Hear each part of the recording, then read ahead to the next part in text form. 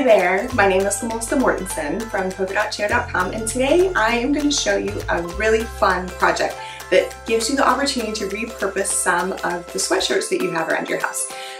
My kids played sports in high school, and my oldest daughter played field hockey. And I went when she graduated high school to make a t-shirt for her, like a t-shirt quilt, and I realized that all of her cutest items were sweatshirts. And I was like, well, I don't know what I'm supposed to do with the sweatshirts because we wanted to keep them, but she'd grown out of them, and it's just not like realistic to keep that many sweatshirts.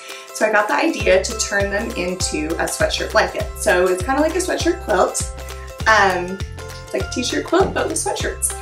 And it's really fun because it is self-binding.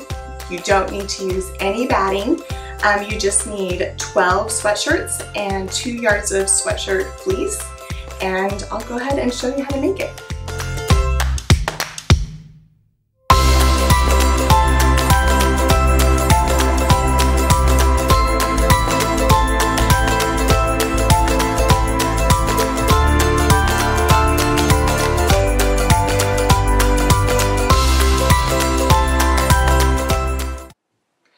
Okay, the first thing you need to do before you get started is you need to cut up your sweatshirts. For this project, we're using 12 sweatshirts, so there's 12 squares, so you can decide how you want to break that up. If you only have 6 sweatshirts, you can use the front and the back of the sweatshirts if you want to. Or if you have 12 sweatshirts, you can use just the front.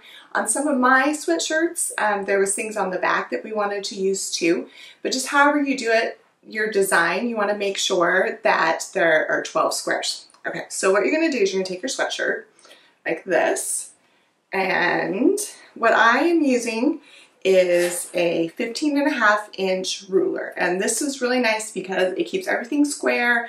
You don't have to take a lot of measurements. It'll go really quickly if you get one of these, and I'll go ahead and make sure that I link up where I got this for you. So you've got the ruler, you're going to need a rotary cutter and some sharp scissors. So take your sweatshirt. The first thing I did was I took my ruler, this is a men's extra large, and I just made sure that all of my image would fit within the ruler, and this one does. So I'm going to go ahead and set the ruler aside, and I'm going to go ahead and start cutting. So what I like to do is just cut the side seam up, because you're just pretty much going to separate the back from the front. And this doesn't have to be precise, you just need to get it apart. And then I'm going to cut the sleeve off. Make sure when you do this that you don't cut too close to the edge. And also, if you have a sweatshirt with a raglan top, where raglan would be something like where the sleeve comes out to the shoulders, you want to make sure you don't cut the shoulder off because you might need some of this part of the sweatshirt to make your square. So go ahead and just cut it maybe halfway down the arm if that's the case. But this one's not a raglan style. So we're going to go ahead and cut it. You're not going to cut the neckline off. We're just kind of roughly chopping things up. And we want to separate the front from the back.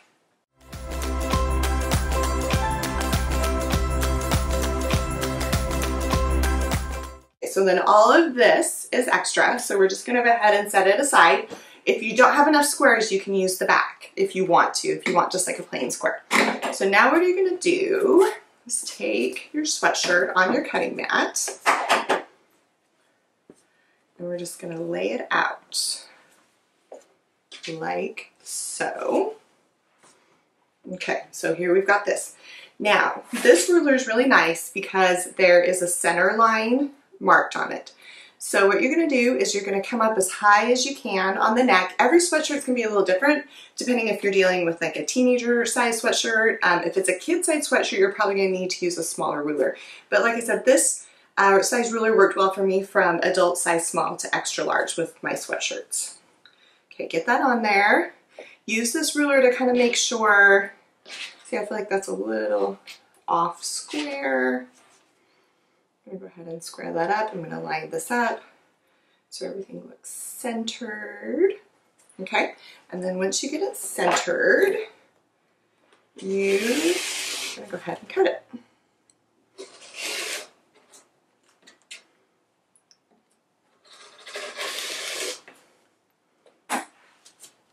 Just leave the ruler in place. Since it's stretchy fabric, it is a little bit more forgiving than like a quilting cotton, but you do want to do your best to keep it perfectly square. Okay, so we've got that cut out. If you were making a t-shirt quilt, then you would want to add some sort of stabilizer to the back, but since the sweatshirts are a little heavier material to start with, we don't need to add any kind of stabilizer. So we're going to go ahead and discard the scraps, and then I'm going to go ahead and move the ruler aside because we don't need that right now.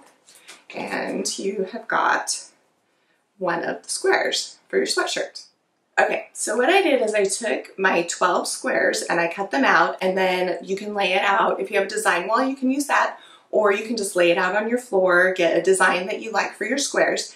Your sweatshirt quilt, if you make it just like mine, is going to have 4 rows of 3 squares each. So I've already sewn some of the rows, but I'm going to go ahead and sew the bottom row for you today. Okay, so what you're going to do, just very simply, is you're going to pin the sweatshirt pieces together right sides facing. So we're just going to take this along this edge and pin these like this. And then on my sewing machine, I have a 1/4 inch foot on it. I like to use a 1/4 inch seam allowance for this because I find that with all the bulk of the sweatshirts, you just don't want a lot of seam allowance.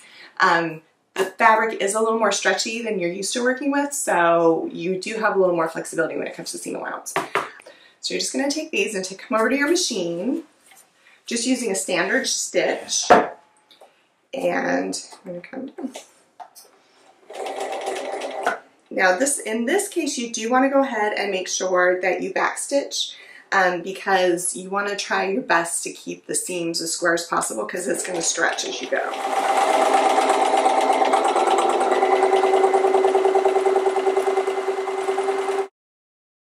So there, I'll show you, we have 2 of our squares sewn together, and then we just need to go ahead and sew the 3rd square to this row.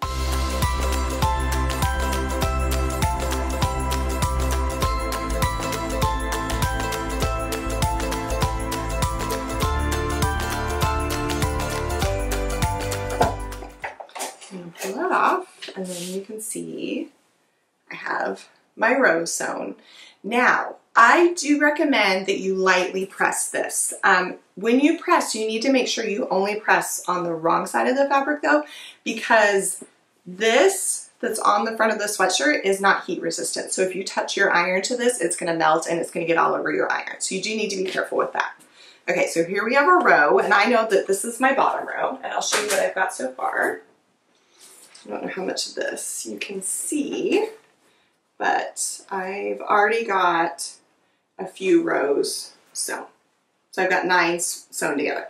So I'm just going to show you how I attach this last row. So I'm going to go ahead and I'm going to pin this.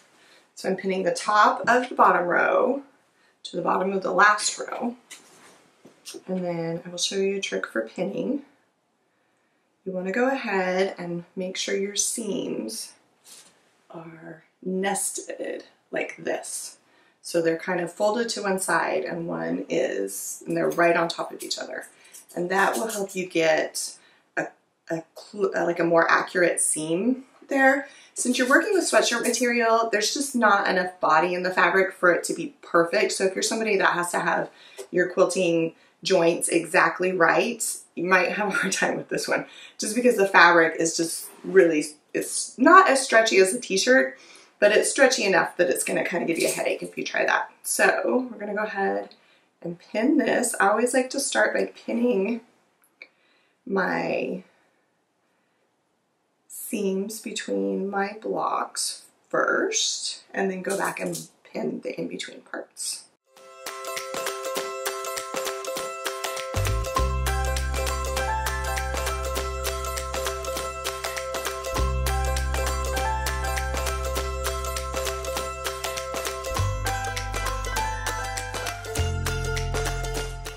So now I'm just going to go through and just double check on the other side of the fabric that I didn't miss any spots, or if there's a spot like this that it's like cut really close so you can see the seam. I don't know if you can see that because it's dark, is really close. I'm just going to go ahead and stitch over that a second time.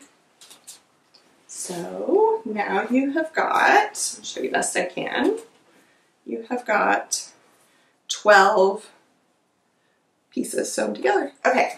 Now what I'm going to go ahead and show you is I'm going to talk about the back. So this blanket is self-binding, which means you don't have to attach a binding. And it's also a blanket, not a quilt, because there is no batting on the inside. So what you need to do is you need another piece of sweatshirt fleece. You can buy a sweatshirt fleece at most fabric stores. You need a piece of fleece at least 60 inches wide. You can also use polar fleece if you wanted. I just thought that I wanted to use sweatshirt fleece for the whole thing. So what you're going to do, and I'm going to go ahead and tell you what I'm going to do, and then we'll take a break and I'll come back when it's pinned. But what I'm going to do is I'm going to find on each of my pieces of fabric, on all 4 sides, I am going to find the center. So I'm going to come in here and I'm going to put a pin, just like that. And then I'm going to go on the other side and find the center, and then all 4 sides. And then I'm going to do the same thing with this piece of fabric. And then after I've got the centers of all 4 sides together, I'm going to pin the pieces together, starting at the center and working out. Okay, I want to just really quickly explain to you how this is pinned. What I did is I found the center of both pieces. Your backing is 12 inches bigger than your front, and I pinned from the center out to the edge, pinning the backing and the sweatshirts right sides facing, and then you're going to stop pinning about ½ inch to 1 inch from the corner. And you're going to do that on all 4 sides. So you're going to end up with these kind of like funny little like dog ears on the ends. Next, what we're going to do, and I'll go ahead and do this and then check back in, is I'm going to go ahead and I'm just going to stitch a seam down all 4 sides. I'm going to stop about this far from the edge. Okay, so what I've done is I have sewn the back to the front, and since the back is bigger, I've got this extra piece. On the bottom, I did not sew this because I'm going to need this to turn this right side out. But you're probably like, what are we going to do with this weird thing? So what you're going to do is you're going to take the blanket and you are going to fold it diagonally across itself. And with smaller blankets, you can kind of do this all at once. With this bigger one, it might be a little more of a struggle to get it all at the same time, but you do kind of want to get all your layers nice and even. Okay, so we've got it like this. So we've got this. You've stopped sewing here and here. So we're just going to kind of fold this back.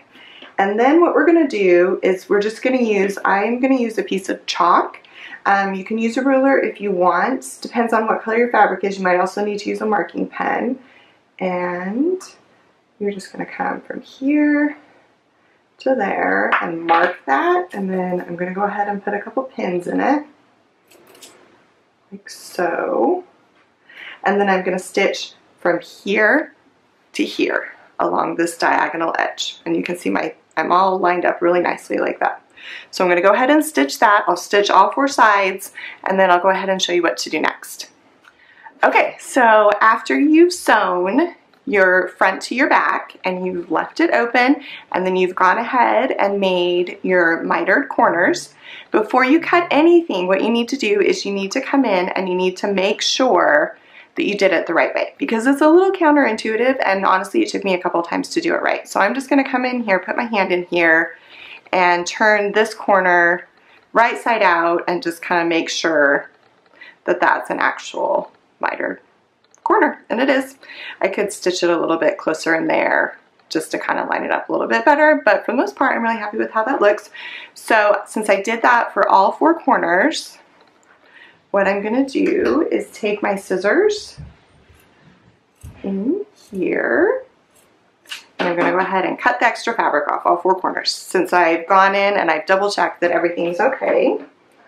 So after you've got all those, what you're going to do then is you're just going to come in here and you're going to turn it right side out through that hole that you left.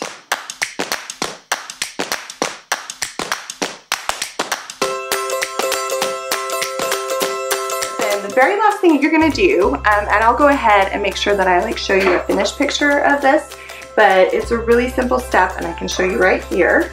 So you're gonna, like I said, put it on the floor, make sure everything is laying the correct direction, you don't have like any big puckers, and then you're just gonna come in here and fold this under and put some pins in it, just like that. And then your very last step is you are going to top stitch. So you are just gonna come in here and you are going to top stitch right along the edge of this all the way around, and as you do that top stitch you'll go ahead and you'll catch this seam and then give it a little bit of a press and you're good to go.